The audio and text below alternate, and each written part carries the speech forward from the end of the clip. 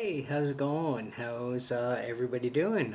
This is actually going to be a beer tasting video, but I do want to mention a couple things that I was going through my videos and stuff, and it's just been a lot of beer tasting and some cooking videos in the past. I haven't done a lot of the bike riding videos because the my computer, I don't have a proper computer right now, so just to get into that. So when I get a new computer, I have made some videos on my GoPro. It's just they're just sort of sitting in the camera, but I'm going to be doing a few more of those videos and also some more movie review videos. I kind of forgot.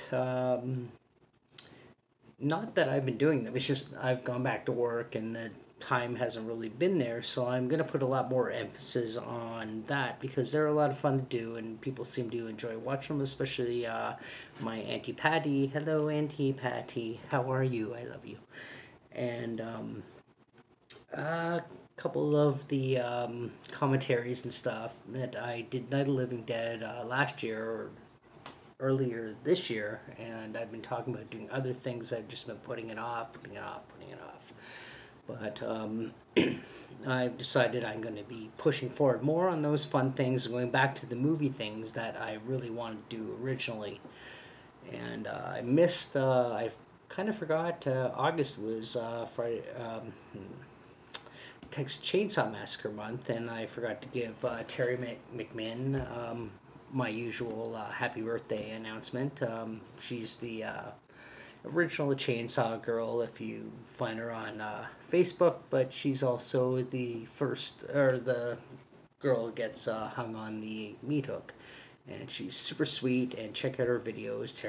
Terry McMinn, she's iconic, she's amazing, she's beautiful, she's awesome. Check out her stuff. But this is going to be a beer tasting video. So I got this one here that Tracy had got me from wherever she was. But it is Banter and Company Brewing. And we'll see what this is like. It is, what's it say? Something in Belgian white. I'm assuming it says white beer. Anyway, craft beer, proudly made in Brooklyn, Canada, 5% alcohol. And we'll give this a try. Anything fun on the back? Enjoy responsibly. No, that's not fun, but it's cautious. Let's give it a go. Pop this open.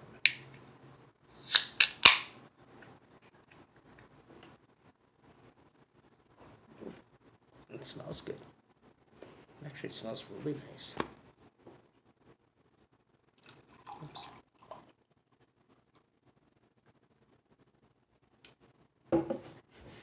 Let's see. It smells like beer. And looks like a beer. Shot of the two together. Happy face and I'm not sure about face. All right, let's see what this tastes like. It smells good though.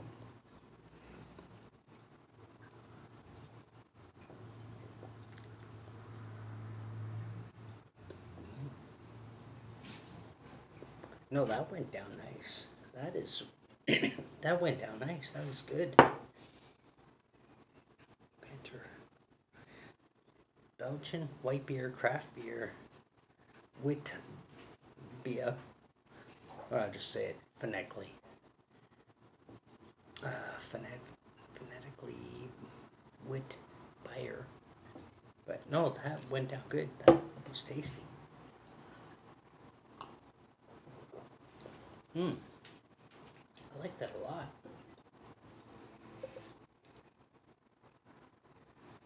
Banter and Company Brewing. No, check that out. That is tasty. That is tasty beer. That is a good beer. So that was my attempt at sounding like Samuel Jackson. That is good burger. But no, that is really good. Our Belgian style Witbier is brewed using... Okay, fine. Is this how it is? Come here. No, you're already here. You're already here.